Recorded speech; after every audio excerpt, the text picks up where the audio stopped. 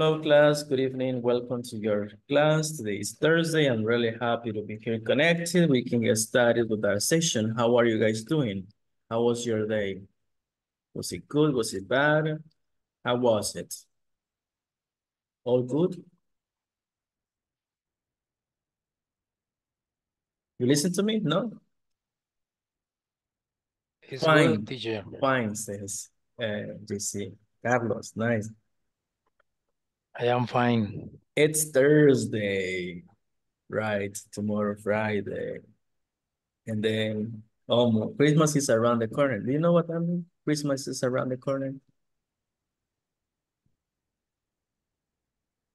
La Navidad está a la vuelta de la esquina. Christmas is around the corner, right? Around. You know what? The time really flies. El tiempo flies, vuela like this, like in less than a blink of an eye, en menos de un abrir y cerrar de ojos, vamos a estar diciendo Merry Christmas, you know, and drinking tequila. No, you guys don't do that, right?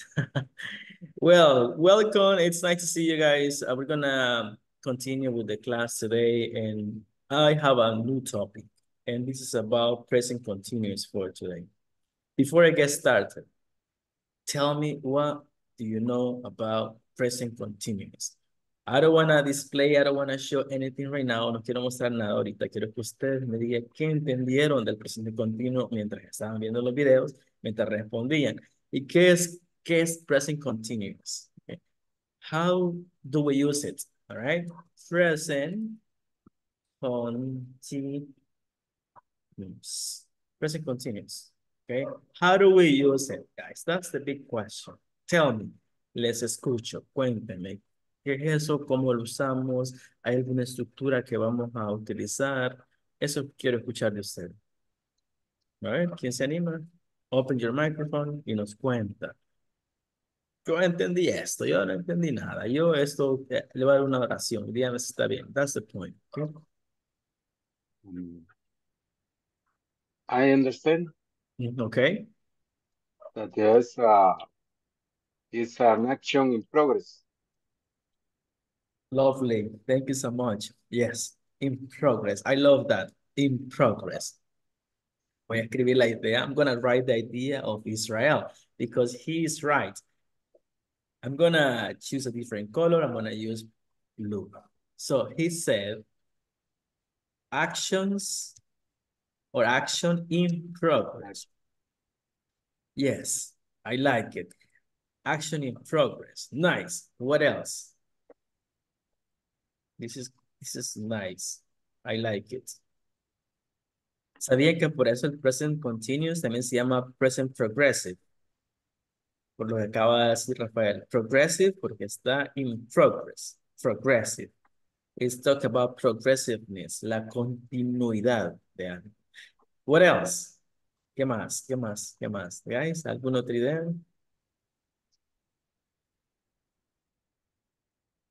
¿No? Voy a agregar algo más aquí. Action in progress at the moment of speaking. En el momento que se está hablando, porque es present. Por eso que la palabra right now es clave. Right now, ahorita, right now, ahora. In progress. Ok. Hagamos una listita, guys. Let's make a list. Díganme ustedes en español qué acciones están pasando ahorita en esta sesión virtual.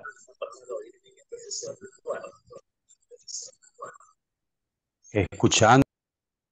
Leer, aprendiendo. Nice, ok, escuché por ahí. Estudiando. Escuchando, aprendiendo, estudiando. Ok, una más. Escuchando, aprendiendo, estudiando. Enseñando. En mi caso, enseñando. Analizando. Viendo. Viendo. Ok, muy bien. Con esa idea nos vamos a quedar compartiendo, hablando, Escribiendo. escribiendo. Muy bien. ¿Qué tienen eso? Todos estos son acciones. ¿Estamos de acuerdo? Traduzcámoslas, me ayudan a traducirlas. Vamos a pensar en la acción nada más. Escuchando la acción base sería, ¿la base cuál sería? La forma base de escuchar sería Listening. listen, ¿verdad? Solo listen. Listen. Listen, solo listen. Ya vamos a hablar de lo que falta ahí. Solo vamos a traducir la forma base. Aprender sería el siguiente. ¿Saben cómo se dice aprender? Anybody? Learn. Learn. Aquí donde ya viene jugando, entramos en la parte donde yo les mencionaba hace un principio, los verbos. Los verbos vamos, no sé si alguien los mandó. Learn. ¿Cómo se dice estudiando? ¿Quién sabe? ¿Estudiando? ¿Estudiando? Learning. Studying. ¿Estudiando? Studying. Study. Muy bien, study. ¿Enseñando? ¿Enseñando? Teach, teach, Teach. Teacher. Teach. Bien, teach es la acción. Thank you so much. Viendo, solo ver sería la acción principal, la base. Sí. Watching. watch, Hay varias, ¿verdad? Vamos a quedarnos con una, ¿verdad? Vamos a ver watch, que es como ese es mirar, pero watch está bien. Hay una diferencia mínima entre watch y see. En su momento se va a comprender watch. Vamos a quedar watch, que es bien común. Watch, watch, watch. Ahora, todos esos verbos, clase, son verbos en su forma base. Es como que en vez de decir escuchando, diga escuchar, aprender, estudiar, enseñar y mirar o ver. Ahora, ¿qué tienen en común los verbos en español que acabamos de decir? Y a ese punto quiero llegar. Creo que algunos ya lo saben, pero lo vamos a destacar eso. Miren, ando, endo, ando, ando, endo. O sea que de aquí sacamos que la terminación más común de los verbos en continuo, en presente continuo, son ando y endo. Son las dos más comunes. Ahora, ¿cómo traducimos eso en inglés? Ando, endo. ¿Quién sabe cómo traducimos eso en inglés? ING. ING. Thank you so much, Israel. ING. Ya tenemos, ahora si yo traigo el ing y lo uno a mi verbo a su forma base, ya no diría listen, sería listening, sería escuchando. Learning, aprendiendo. Studying, estudiando. Teaching, enseñando. Y watching, viendo o mirando. Eso es fácil. Decir, entonces yo solo le pongo ing ya. Ya está mi verbo en forma progresiva. Está sucediendo en el momento. Nice. Pero hay un pequeño detalle y eso quiero explicar. Hay unas fórmulas, no son fórmulas, son guidelines, son como reglas que tenemos que tomar en cuenta. Porque algunas veces no simplemente ponerle ing, de repente vamos a tener que modificar alguna letra al final, vamos a tener que duplicar alguna letra. Les voy a dar un ejemplo nada más para que vean lo que estoy tratando de decir. ¿Saben cómo se dice nadar en inglés? Swim. Swim. Swim, ¿verdad? Swim. Vaya, el verbo nadar es swim. Este verbo, yo cuando lo paso a nadando, yo le pongo swimming. ¿Por qué le puse otra M? Ahí viene la pregunta. ¿Por qué yo decidí ponerle otra M y duplicar la consonante? Esto se llama, es una regla que me dice que tengo que duplicar la consonante cuando un verbo sigue un patrón específico. En ese punto, pues, yo quiero mencionar lo siguiente. Ahorita lo que me interesa que quede claro es que el ing se traduce como ando, endo, se une al verbo principal y ya queda progresivo. Y vamos a empezar a partir de mañana. Yo les voy a dar una tarea y voy a traer, hay alrededor de 6 o 7 reglas más comunes de gerund. Porque estos se llaman gerunds, guys. Se llaman gerunds. ¿Saben qué son gerunds? Gerunds son gerundios, gerunds. Así que si gustan, para mañana, hagan un espacio por ahí e investiguen gerund spelling rules, así mismo. Spelling rules. Mañana vamos a ver eso. Rules. Por el momento quiero que nada más nos enfoquemos a producir lo que ya conocemos. Si sale un verbo por ahí, le vamos a aplicar la regla, pero ahorita vamos a enfocarnos en lo que acabamos de mencionar, porque hay que ver la fórmula de cómo creamos una oración. Voy a hacer una recapitulación. Primero, el verbo en present continuous, como bien lo dijo Israel, está en progreso. Está pasando en el momento que se está hablando. Por eso es progressive, continuous. Yo le pongo ing a mi verbo en forma base y ya se traduce en ando, endo, que son las terminaciones más comunes. De repente va a salir una por ahí diferente, pero el 95% de siempre es ando, endo. Y eso es ing. Se llama gerund, son gerundios. Y pues el tema de discusión va a ser si solo le pongo ing o habría que de repente aplicar una regla, que ya les di un ejemplo donde les muestro que sí hay reglas que se van a seguir para agregar los ing. Hasta este momento, ¿qué preguntas tienen? ¿Qué preguntas tienen hasta este momento? What question do you have about present continuous? Guys, is it easy? Easy, ¿cómo convertimos a ing? Easy. Si queda claro cómo juega el punto de base form a un ing form. Quiero escuchar. Yes. Yes, Yes, is in. it's easy. Ok. Ese es el primer paso. Ahora vamos a entrar en la parte de la oración. Sentence. Sentence. Antes que les ponga el video, ¿saben cómo se dice yo estoy aprendiendo inglés? ¿Alguien nos ayuda con el ejemplo a traducir? Con example. I am learning English. Example. I am learning English. Va a ser la primera. Bien. Porque decidió ponerle I am. Eso ya lo estudiamos, ¿verdad? I am. Porque el am va con el I. Yo estoy. El verbo to be se traduce como ser o estar, ¿verdad? Aquí donde vemos que el verbo to be no se va a traducir ser, ¿verdad? Aquí se va a traducir estar. Yo estoy, no yo ser estudiando inglés. Aquí el verbo es estar. Yo estoy. How do you say, alguien que me ayude que no haya participado, ¿cómo se dice en inglés? Ella está viendo tele. Ya tenemos el verbo ver ahí. ¿Cómo lo decimos? Guys, She is anybody? watching TV. TV. Nice. She's watching TV.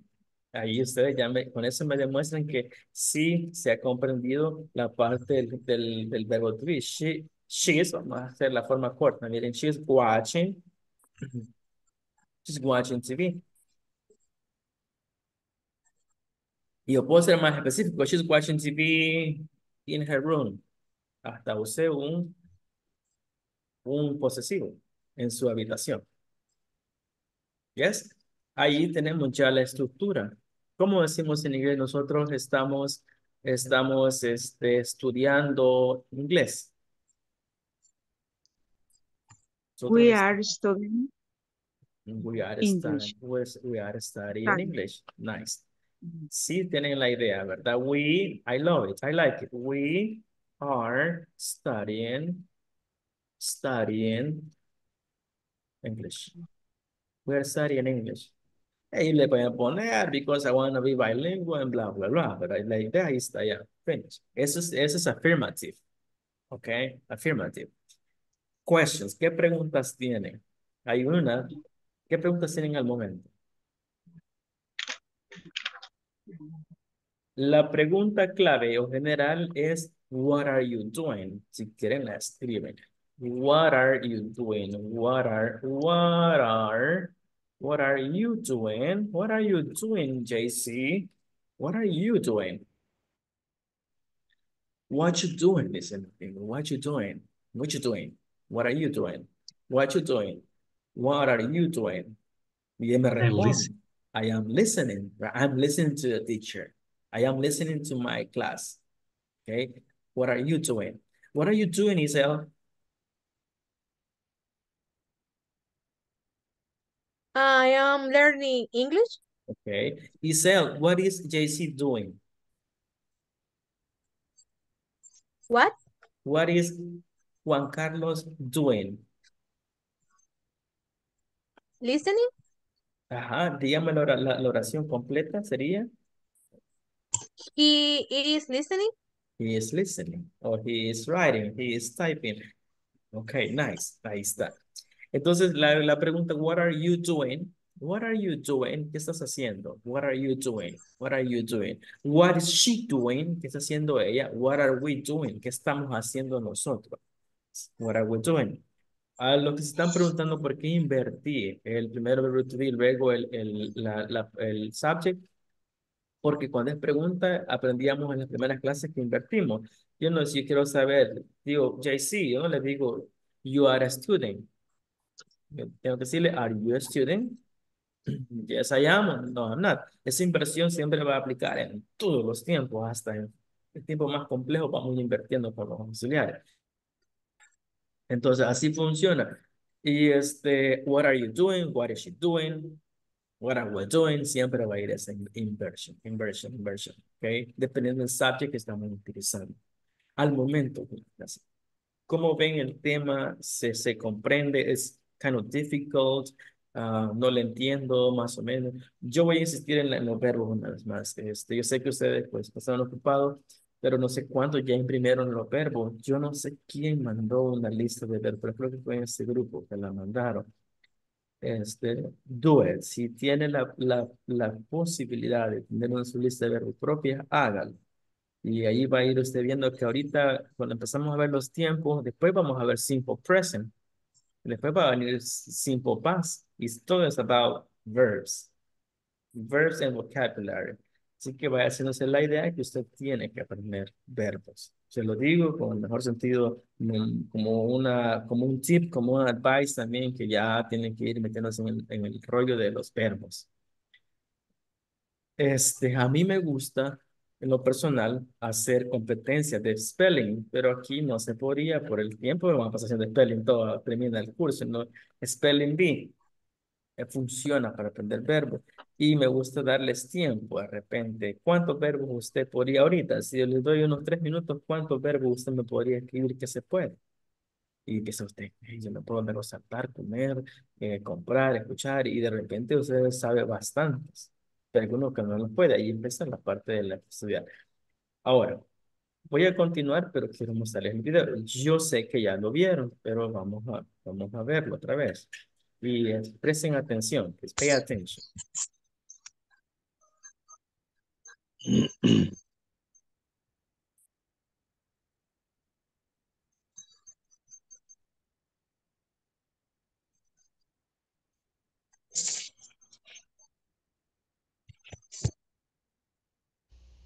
Hi everyone. In this class you'll learn how to form statements using the present continuous. Let me first give the definition of the present continuous. We use the present continuous whenever you want to talk about an action that is in progress in this particular moment, right now.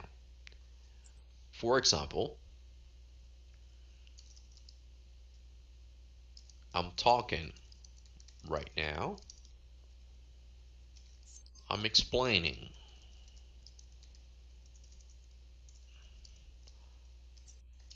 You're listening to the class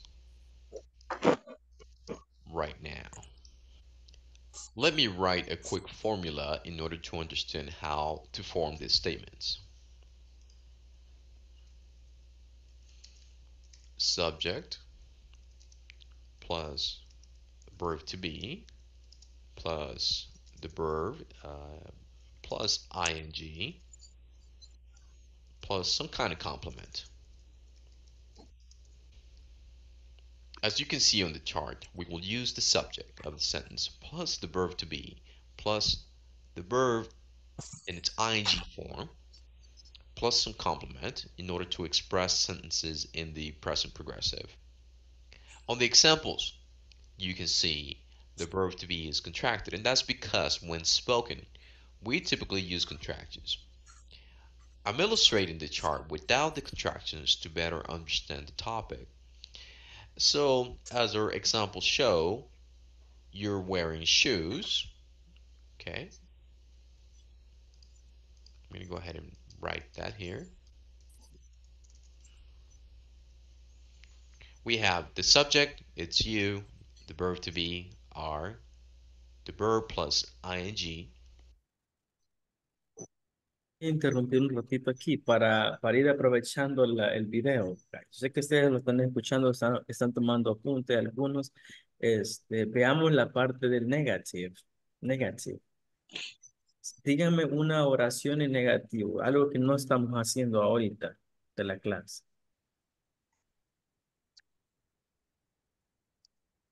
Sleeping. Muy bien. ¿Cómo diríamos, Maribel? Gracias. Nosotros no estamos durmiendo. We aren't sleeping. Nice. Excellent. Good job. We aren't sleeping. Good. We aren't sleeping. Or we are not sleeping. Bien. Porque ya se fijaron que aquí está la fórmula. La fórmula no la vamos a cambiar. Nunca se va a cambiar. La fórmula de inglés y en los tiempos siempre se mantiene la estructura que están viendo, dependiendo del tiempo. Solo que la negación aquí le ponemos not. O usamos la forma contracted. Quiero preguntarle a Carlos. Carlos, ¿cómo diría en inglés? Nosotros no estamos escuchando música.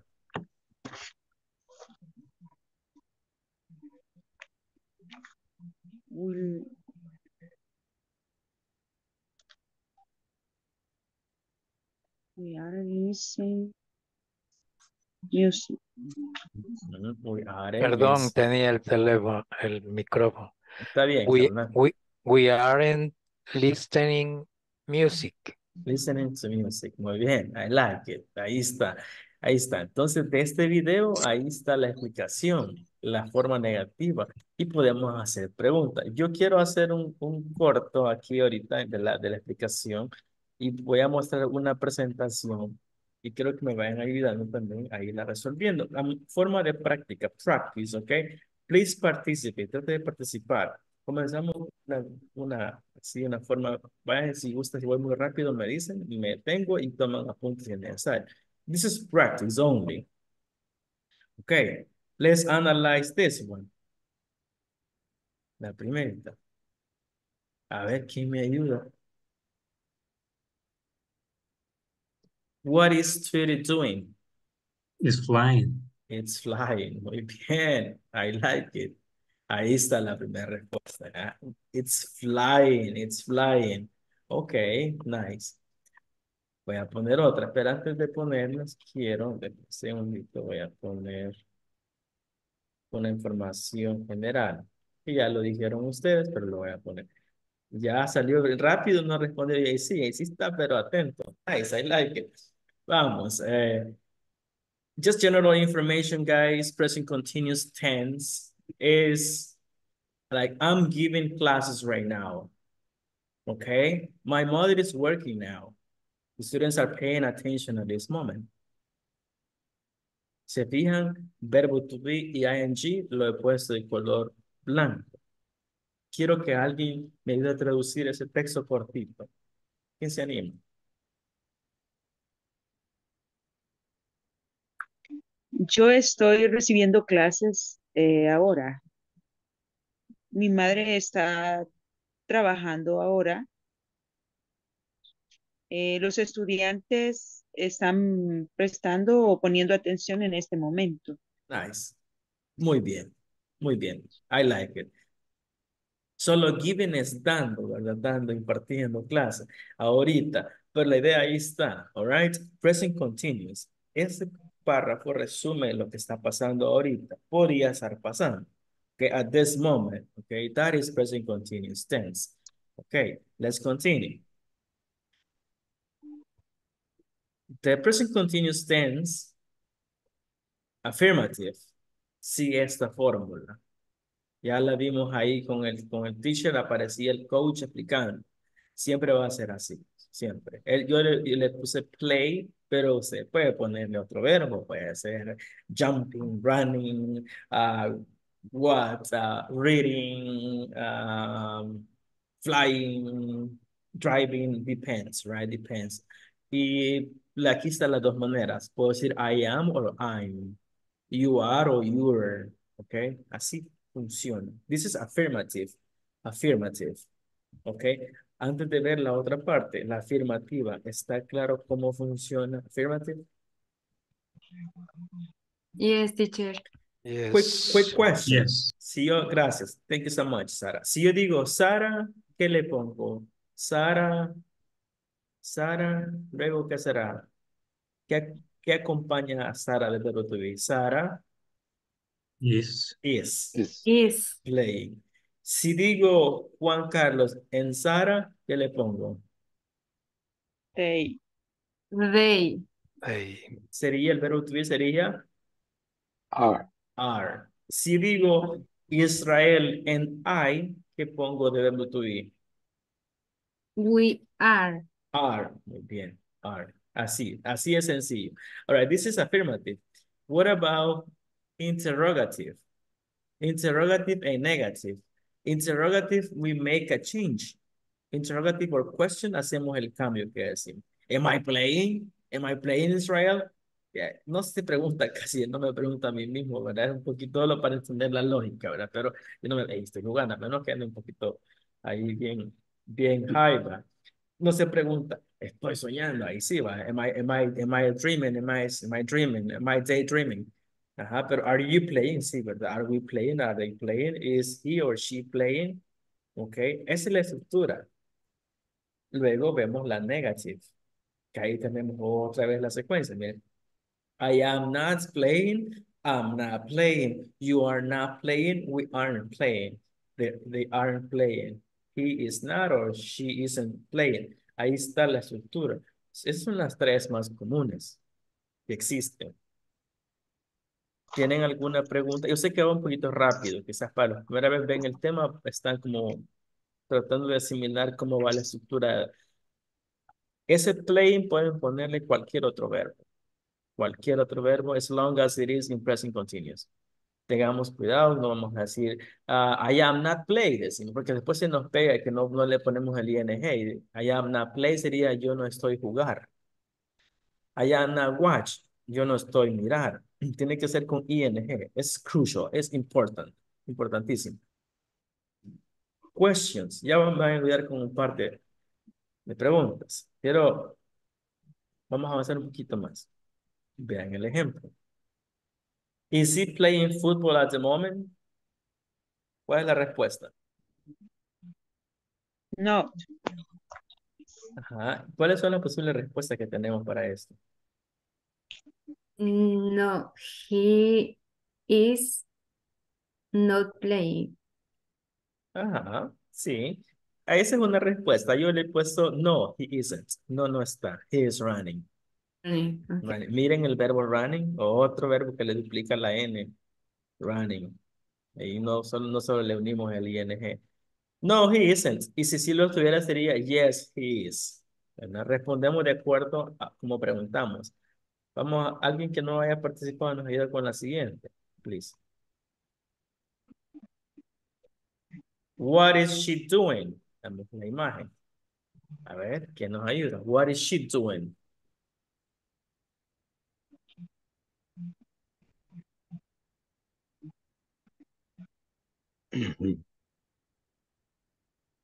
She. She, She is painting. she is painting. Muy bien. Está painting. ¿Qué otro verbo podríamos utilizar? Miren. She is painting. Sí, puede ser una pintura. Hay un verbo también que se utiliza para ser un poco más específico en lo que ella está haciendo. What is she doing? Dibujando. Running. Ahí está. Y alguien la dijo ya. Dijeron las dos. Draw, ¿verdad? El verbo es draw. Draw, ahí está. Draw es el verbo. Pero ahí lo pusieron también en el chat. Gracias, clave. Drawing. Drawing. Entonces decimos, she is drawing a picture at the moment. O she's drawing a picture. Ella está dibujando una imagen. Is drawing a picture. Okay? Nice. Ese verbo es dibujar. Draw. Se pronuncia draw. Drawing. Drawing a picture. Drawing. Nice. ¿Quién nos ha ido con la otra? A ver. Esto ya me lo dijo JC, ¿verdad? Quería comenzar con eso, pero él me dijo que it's flying, me dijo él, ¿verdad? Y ya está. Ya me he visto la respuesta, JC. All right, vamos una más. This is verb to be. Estamos con verb to be. What is David doing? Aquí también aprendemos que David es he, por eso usamos is. Veamos la imagen. ¿Para quién nos quiere ayudar? Who wants to help? Ya aparece. Oops. Al revés. So, at the moment, he's playing football. ¿Sí? David's playing football. He's playing football. Right. Estaba fácil, ¿verdad? Fíjense que fútbol, nosotros más tenemos más soccer. Conocemos como soccer, que es pelota. Fútbol sí es balompié, pero es más soccer. Así se conoce más soccer. No es que esté mal fútbol. Mhm. Vamos a ver. Esta vez tiene que salir bien. Ah, bueno. Esa era la tarea que les ha quedado. Así que yo voy a dejar de compartir porque también quiero que ustedes vayan a investigar un poquito y luego mañana vamos a discutir. Porque si yo se los doy, te van a aburrir. Quiero que ustedes vayan a investigar un poco. Mañana va a presentar y hagamos. ¿Qué vamos a hacer ahorita? Nos vamos a hacer ahorita. Quiero que ustedes, voy a dar yo sé que les voy a dar 5 minutos nada más. Quiero que vayan, voy a crear grupos de 3 o de 4 y se van a preguntar, what are you doing? Y van a preguntar, van a hacer 2 más, pero pregúntenme, what is your father doing? What is your best friend doing? Y vamos a suponer, si yo le pregunto ahorita a Sara, what is your mother doing? Y ella me va a decir, my mother is sleeping, sleeping. My mother is watching TV at the moment. Vamos a hacer 3 preguntas, una directa y 2 a una tercera persona. Voy a crear grupos ahorita de 3 o 4 y les voy a dar 3, 4 minutos y se preguntan ahí. What are you doing? What is alguien más doing? Esa es la pregunta sencilla que vamos a hacer y les voy a retar un poquito más. Quiero que en sus respuestas sean así, miren. Respondo, si yo le pregunto a Manuel de Jesús, what are you doing? Él me va a decir, I am studying English. Pero si yo le pregunto, what is your father doing? Pues puede ser que me diga, my father is working, or my father is playing on the computer. And he is not, y le agrega una negativa, ¿sí? Quiero que se rete agregar negativas y positivas en su respuesta, ¿sí? Que trate de combinar las dos en su respuesta, que no sea solamente afirmativa. Les va a caer una invitación ahorita para que usted la acepte y, y se vaya a los grupos, ¿verdad? Yo aquí me voy a quedar con los que no se vayan a los grupos. Voy a hacer 6 grupos. Acepte la invitación, tiene 3, 4 minutos y luego pregunta y trata de recordarse. Después le voy a preguntar yo con quién estuve y que nos comparta. ¿Qué preguntas se hicieron? La pregunta clave es, what are you doing? ¿Sí? ¿Se entiende lo que vamos a hacer? Solo van a hacer 4 minutos máximo. Si se entiende, ahorita voy a hacer los grupos, acepte la invitación, yo aquí voy a quedarme con los que no se vayan. Y nada más una observación, veo que alguien ha entrado otra vez con usuario Zoom. Acuérdense que si entra con usuario Zoom, no le cuenta en su asistencia. Eso es, creo que se les dijo la observación. Así que trate de cambiar ese nombre para que no aparezca usuario Zoom y no le cuente 2 minutos. 5 minutos máximo, ya le inventé uno. No hay mucho tiempo, así que a preguntar a todos, a sus compañeros. Ahí tome el liderazgo y pregunte su grupo. Acepte la invitación, aquí va.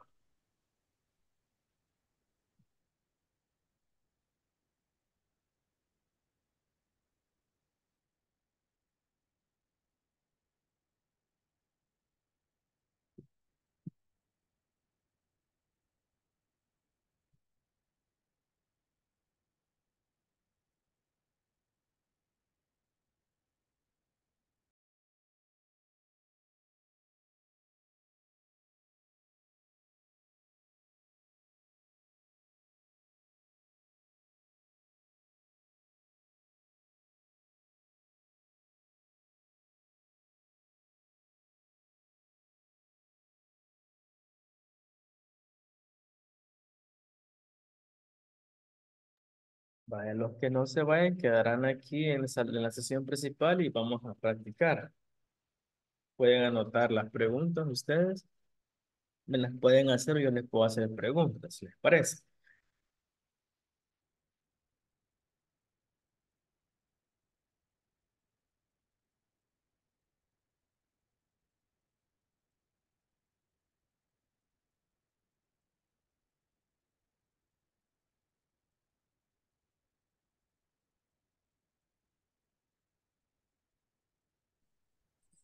¿Y cómo iniciaban las preguntas, teacher? Vaya, la pregunta clave es, what are you doing? Entonces yo le puedo preguntar ahorita a usted, what are you doing, Edwin?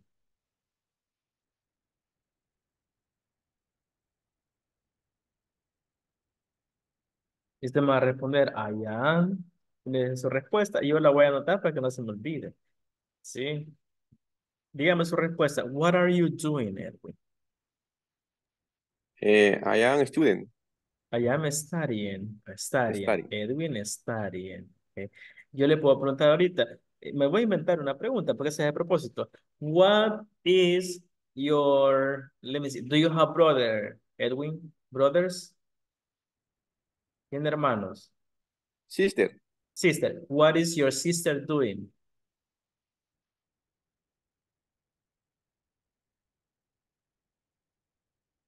What is your sister doing at the moment? Ajá. She's sleeping. Sleeping, ok. Va, ya me dio dos respuestas. Mire, yo aquí tengo anotado ya que Edwin me dijo que he's studying y la hermana está sleeping. ¿Alguien más quiera preguntarle? Estamos, creo que aquí vemos 8 estamos en este grupo. Pregúntele, elija a algún compañero y haga las preguntas. What are you doing? ¿Sí? Al menos intente, por favor. Try.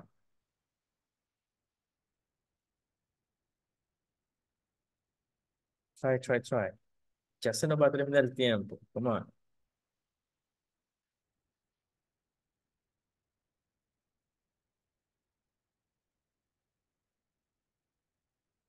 ¿Era alguien más que se anime? No perdamos el tiempo. Come on. Haga una.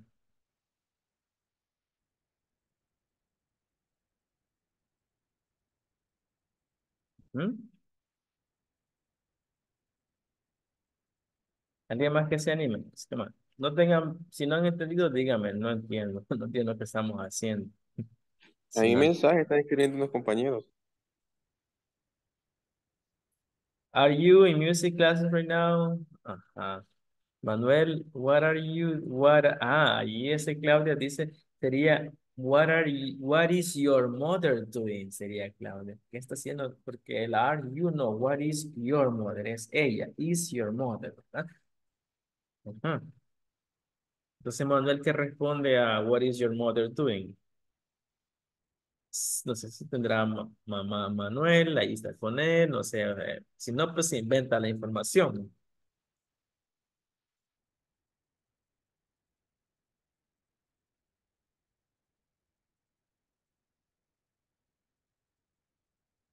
Tenemos 2 minutos más y quiero que ustedes abran su micrófono y pregunten.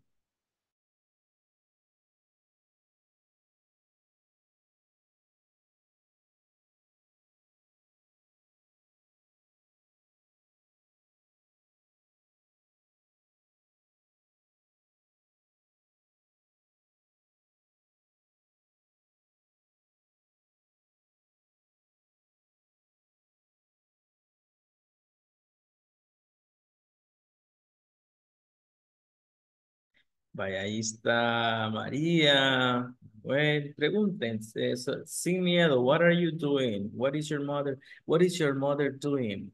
Bien, voy a llamarlos a todos ahorita. Fíjense, ya tenemos 1 minuto más, les voy a asignar, los voy a llamar a todos que regresen ya.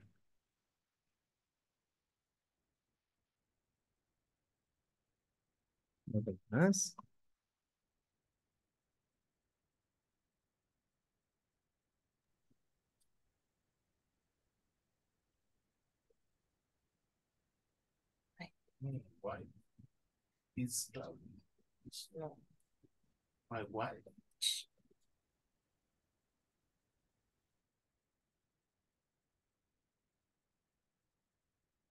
Fue poquito Teacher, tiempo. Ajá. Teacher, Yes. what are your Wi-Fi doing? My Wi-Fi. Ah, Wi-Fi. My Wi-Fi is giving me good signal. My Wi-Fi is working. Okay. Wi-Fi se refiere a la red de teléfono, a la red Yeah. de internet. ¿Su esposa? Ah, wife. Ajá, wife. My wife is taking care of my son. ¿Sabe qué dije? ¿Su esposa está con su hijo? Sí, está cuidando a mi niño, sí, mi niñito. Tiene 4 meses, mi niño. My wife is taking care of my son. He's my first son. Sí, estoy bendecido con él. Congratulations. Thank you so much. Yeah, I'm super happy. I'm really thankful with God for that blessing. Yes, so wife, dice wife y lo que dije yo es taking care, miren, ese es el verbo cuidar, taking care of. Ven. But she is taking care of my son. Sí, she's taking care of my son. ¿Verdad? O otra manera es she's, también es cuidar, she's looking after my son. That's es otra manera así también cuidar, looking after. All right, good. Yo anoté aquí, solo le pregunté a Edwin porque el tiempo no es mucho y quiero hacerle ejemplo que espero que algunos me ayuden a hacer. Vamos a usar nuestra memoria. Quizá uno le preguntó, era poner mucho tiempo. Yo le pregunté a Edwin y quiero que usemos el posesivo. El posesivo, apóstrofe plus es. Edwin me dijo, yo le pregunté sobre un miembro de la familia, me dijo que tiene una hermana. Entonces yo voy a decir lo siguiente. Vean el ejemplo. Edwin's sister is sleeping. ¿Qué acabo de decir? La hermana de Edwin está durmiendo. Muy bien. Yes. Quiero que alguien más tome el ejemplo y me diga de su compañero, que le preguntó. Si no preguntó de alguna segunda persona, dígalo del compañero, repórtelo. Podría decir que me diga, María Lobo is... I don't know, you tell me. ¿Quién quiere participar? Alessandro's fathers are watching TV. Nice. Alessandro's parents are watching TV. Nice. Good job. Parents. Vamos a poner la palabra parents. Good. Good. Nice. I like it. ¿Quién se anima? Israel's wife are washes dishes, no sé. Ajá, sí, está bien. Israel's wife is washing the dishes. Ajá. Is It's washing the dishes. okay. Muy bien. And Sarah's mother is watching herself. Okay.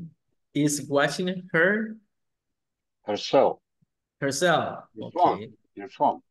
Ah, her She's- phone. Her phone. Her phone. Okay, her phone. Nice. Her cell phone, right? I see. Watching. Otra podría ser checking. And of Check. course, she isn't sleeping. Exactly. Of course, she's in a sleep. She's checking, observing, watching her phone. Nice. Good job. Excellent. Anybody else? Sandra is working. Sandra is working. Okay. Oh, I see. Sandra is working. She isn't sleeping. She is working. Maribel, do you have children? Yes. Okay. Two. Daughter or son? Son y Son. son y daughter. Son and daughter. Okay. What is your daughter doing? Daughter studying. Okay. Maribel's daughter Is studying. is studying. Nice. Okay. Maribel's daughter Maribel daughters is studying. And what is your son doing? Sleeping. She Okay. is sleeping. Your son. Oh, then Maribel's son is sleeping. Okay. You see, estoy tratando de describir acciones que están pasando ahorita. Okay, nice. Well done. ¿Alguien quiere hacer una pregunta, así como le acabo de hacer yo a Maribel, a un compañero? Siempre la pregunta es genérica. What are you doing or what? ¿Alguien? Anybody?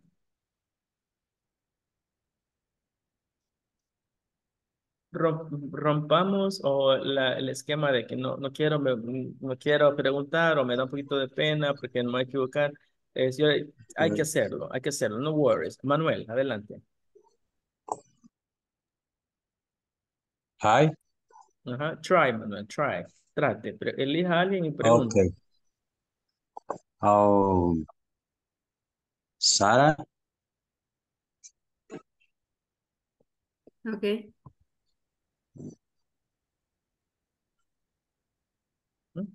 what Sí. are you doing, sister? O voy a inventarlo porque no está ninguno conmigo. Okay. Okay. My sister is watching TV. Okay. Thank you. Nice, nice, nice. Good job, good job. Manuel, usted tiene dos dispositivos conectados, ¿verdad? ¿O no? Sí, correcto. La computadora para ir, el teléfono para el audio. Excelente, sí veo que de repente se activa Manuel por aquí, dije, ya está poseída mi computadora, pero ya vi que no. La computadora creo yo que es muy lenta en el sistema y por eso el audio siento yo que me fallaba. Por eso mejor me conecto con el teléfono en el audio. Ok, good job, está buena, la idea está buena. En el reporte, a ver cómo le va a aparecer, ¿verdad? No le han dicho nada sobre el reporte. Le van a poner 20. No. Ah, cabal. Doble nota. Ya veo cuál es la idea. Una clase se conecta y avanza dos. Sí, correcto. Ah, ok, bueno, nice. Ahí está la idea, guys. Hay un videito más que voy a mostrarles. Gracias por su participación. I really appreciate it. There's one last video that I want to display today before we leave, antes de que nos vayamos, y es en la misma idea. ¿Verdad?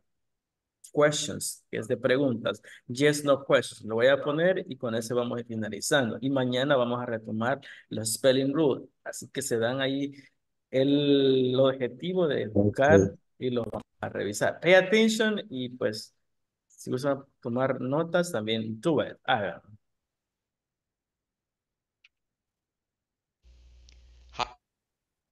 Hi everyone. In this class you'll learn how to form yes or no questions in the present continuous tense. Let's get started by looking at the examples of your screen. Are you wearing a suit? Yes, I am. No, I'm not.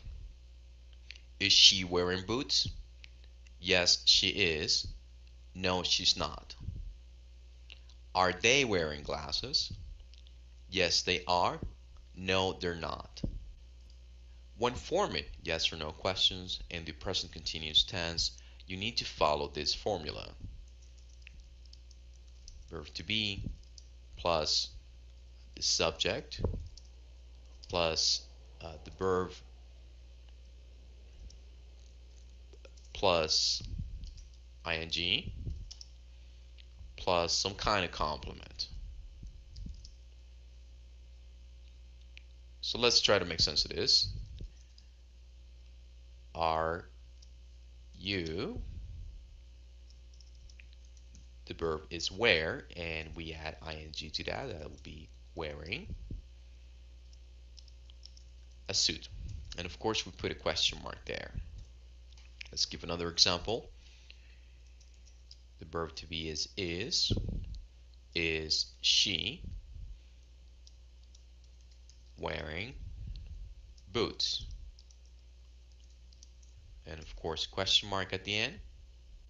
So let's try to make questions now. I will give you the subject, the verb, plus some kind of complement. and you need to write the questions. For example, I'm going to give you, mention the subject will be you, the verb eat, and in this case I'm going to say dinner is the complement. Vaya, ¿quién nos ayuda a hacer la oración? Ayer el coach nos dice, you eat dinner. ¿Cómo te haría la pregunta? What is the question? Yes, no question. Are you eating dinner? Are you eating dinner?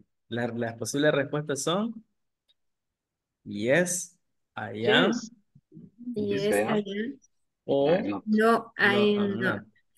not. Muy bien. Okay, nice. So what I want you to do with that is to form a question. So let's take the verb to be is the one that we need to use. So for the pronoun you, you're going to say are. The pronoun is you or the subject. The verb is eat. We need to add ing to that to form it into a progressive form. Are you eating dinner? It's the complement. And of course, add the question mark there. So I'm going to give you more, and you should make this. Vaya, quiero aprovechar estos últimos 5 minutos para comentarles una idea más. Ya que tenemos una idea general de cómo hacer preguntas abiertas y que sería what are you doing, esa es la idea genérica central. Y también ahora acabamos de ver las preguntas cerradas. Are you sleeping? Yes, I am. O no, I'm not. ¿Verdad? Que are you sleeping? Como que suena un poquito rara la pregunta, pero are you watching TV? Are you running? Are you reading? Sí, ¿verdad? Ahora la pregunta es para ustedes. ¿Cómo creen ustedes que se dirá entonces qué estás comiendo en inglés? Ya teniendo una idea, ¿qué estás comiendo? ¿Qué será? ¿Qué estás comiendo? ¿Cómo se dice en inglés eso?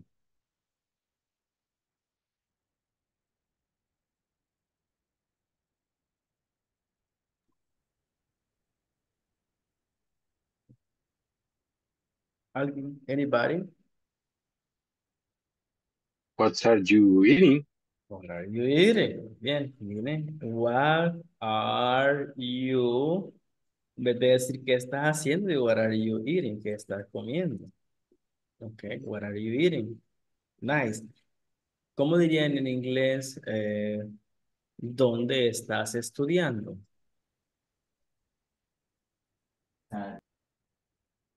Where are you studying? Where are you? Muy bien. Are you studying? Estamos formulando preguntas abiertas. Miren, siguiendo la misma estructura. Where are you studying? ¿Cómo dirías cómo sería en inglés hacia dónde vas? Porque se dice hasta dónde, en inglés se dice, es utilizado para decir a dónde vas, hacia dónde te diriges. Es una acción que va en progresivo también. ¿Cómo sería eso? En español decimos a dónde vas, pero en inglés se escribe como, ajá, ¿dónde Where, Where vas? are you going? where are Are you? you going? Where are you going? Sí, aunque sí, ya le encontraron la forma. Where are you going? ¿Dónde vas? Where are you going? Where are- Where are you going? I'm going to, ahí dice en el lugar, supermarket. I'm going to, muy bien. Nice. Ajá. ¿Cómo diría? Estoy tratando de dar la idea de que podemos usar los WH también aquí. Ok. ¿Cuándo? ¿Dónde? ¿Por qué? Vaya, ¿por qué estás llorando en inglés? ¿Cómo sería eso? ¿Por qué? ¿Por qué en Why are you inglés? crying? Why, ahí está el Why otro. you Mire, crying? why are you crying? Estás llorando así. No, why are you crying? ¿Ah? Sí, la misma estructura. Solo vamos a usar el WH para y luego seguimos lo demás, que ya lo aprendimos. Una más. Vamos a pensar en qué nos hace falta. ¿Vale? Tenemos what, where, when nos hace falta. ¿Dónde estás? No, ¿cuándo? Pero ¿cuándo suena más como a futuro? No la vamos a meter ahorita, para no confundirlo, pero la mayoría aplica. Miren, what, where, why, which, Podría ser um, who, vaya, who, quién, who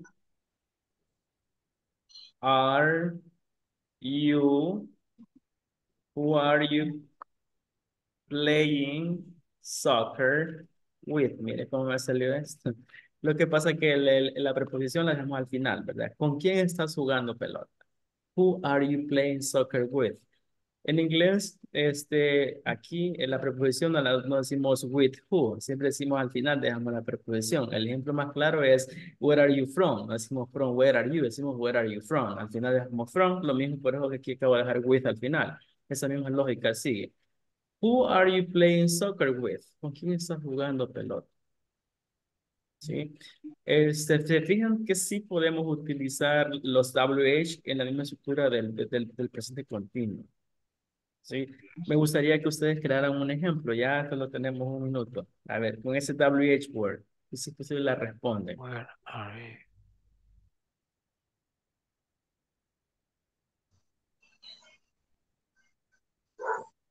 What are you making? What are you? Making. What are you making? Muy bien. Ajá, I'm cooking. I'm making a sandwich. I'm preparing my lunch. I'm making my dinner. Buena esa. What are you making? Where are you living? Where are you living? Suena. Where are you living? Como, ¿dónde estás viviendo, verdad? Where are you living? Aunque en realidad la pregunta es, where do you live? Ajá. Pero where are you living suena como que, yeah, makes sense. Honestly, Uh, makes sense. why the dog is barking? Ajá. Voy a escribirla solo para que vea, hacer una pequeña observación, mire, Isabel. Ajá. The, the dog, why the dog is barking? Quiero que usted me diga qué está malo aquí. Ah, Why the dog is barking? oh, what el, is why? Exactamente. Bien, Israel. Why is the dog barking? Okay. Sí, muy bien. Lo observó, ¿verdad? Que como es una pregunta, tenemos que invertir el verbo to be, ¿verdad?